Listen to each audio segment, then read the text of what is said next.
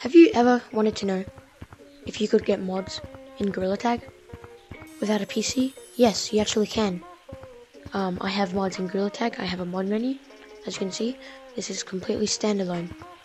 This doesn't require a PC. This doesn't require you to delete Gorilla Tag. This is all completely for free. And I'll review the mods first, and then I'll teach you how to get them. Let's go to Forest.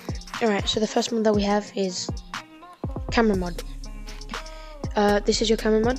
Flip it back. Alright, so this is your camera mod. As you can see, you can flip it back and forward. Next one is Car Monk. You press your, I believe it's your right trigger, yep. And wherever you look, not where your finger's pointing. So wherever you look, that's where you go. The next mod is Long Arms. Steam VR Long Arms. As you can see, my hands are here in real life. Steam VR Long Arms. So there's certain long arms that you get in Steam, and the more you click it, the longer your arms get. So if I click it again, they get longer. Click it again, they get longer. And then you just click disable and it'll go back. So it's like the first level, the second level, the third level, the fourth level. You can keep clicking it until the game crashes, but you can just keep getting bigger and bigger. The next mod is platforms. They're blue platforms. Everyone knows what platform this is. The next mod is Fly.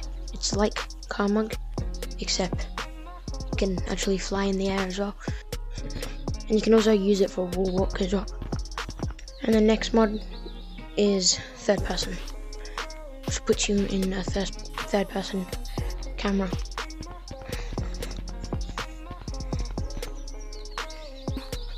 How to actually get them, how to get these mods. So the first thing you want to do is go into your Oculus menu. So you want to open up SideQuest, and then you want to click this little search icon. And then once you're here, you want to search up Project Carts. And then you want to click this one. It's Project Carts Remastered, not this one. It's this one. And then you want to click the button that says Side Load. You want to click that, and then it will start installing. I'm not going to do it because I already did it. And then once you've done that, go to your unknown sources again. It should be at the top. And enjoy.